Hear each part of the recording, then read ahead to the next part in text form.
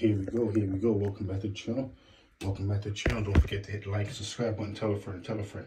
Here we have another crazy story, This story right here is about Gotti. You know what just happened to his big brother, Big Jook?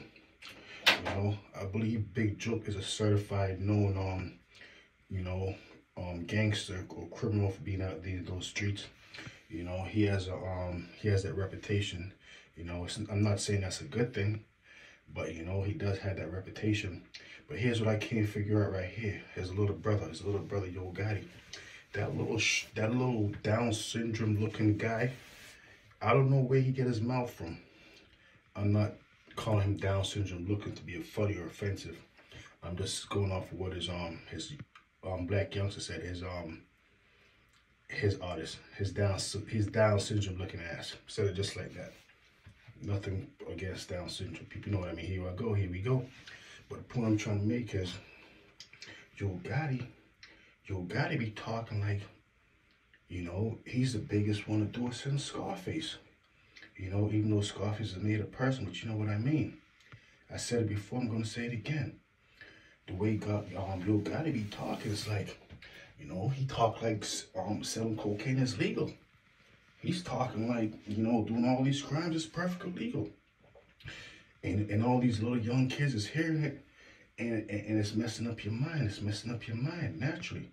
I remember when I was a young fellow, I used to listen to Cash Money. I used to feel like if I wasn't riding on 20-inch rims, I was nothing. It was a terrible thing. It was a terrible thing. So I went above and beyond to try to get some money, to ride on some 20s. It was a terrible thing. It was a terrible thing. So you have Gotti. Gotti's been a rapper since maybe a teenager.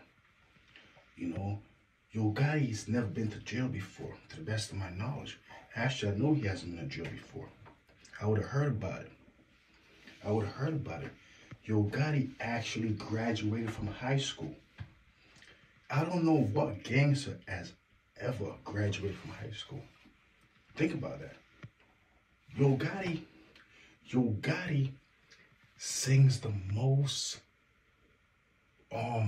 gangster raps. You know, he's not the most, but one of them, you know what I mean. But he graduated from high school. How are you doing all these stuff in the streets and still have time to do your homework to be able to graduate from high school? That doesn't make any sense. And if you was a real gangster, no real gangster is gonna want to go to school after the age of probably 14 years old. That's it. After 14 years old, a real gangster is not gonna want to go to school anymore. But there's no way you could be a real gangster and you're in the streets and you graduated from high school. That means you wasn't really in the streets like how you're supposed to be in the streets. How you have time to do your homework? A real gangster's not gonna do homework. A real gangster's not gonna have a book bag.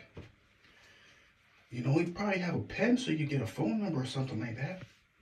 But how you gonna be a real gangster selling all those drugs and you were able to finish high school? That doesn't make any sense to me. On top of that, Gotti went to college. What real gangster goes to college? You know, that's unbelievable. I'm a gangster, I'm in college? No, you want to be a gangster. You're a pretender. That's all you are, is a pretender. Okay?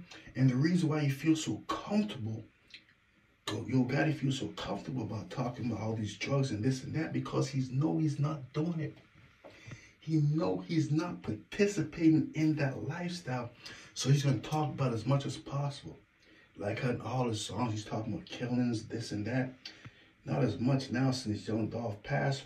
Let's see how he's going to be talking once his brother, on his new song, since his brother passed away now. But the way Gotti talking like he's the biggest gangster in Memphis at least, I would think the National Guards be out there by now because Gotti mad. But it's not like that. Gotti is a small man who became successful at a very young age, never committed any crimes. Well, I'm sure he probably drove over the speed limit. Yeah, he probably did that. Let me not say he didn't drive over the speed limit. He probably went 26 in a 20-mile 25 miles per hour. So he probably went over by it now. He probably did. But besides that, I don't believe Joe Gotti have ever committed any other crimes. But when you listen to his music, wow, you will say, whoa, whoa. Every day I go out, he say, I'm risking my freedom. I'm risking the feds. No, you're not. You need to stop lying to people, brother. I know you can't sleep with yourself, especially since your brother dead now. You know? You out there talking all this nonsense out of your mouth, and none of it's true. I can't figure it out. Now his brother gone. He ain't do nothing about it. It's been over a week. Not saying he's supposed to do anything about it, but he's the biggest gangster in the world. The way he talk.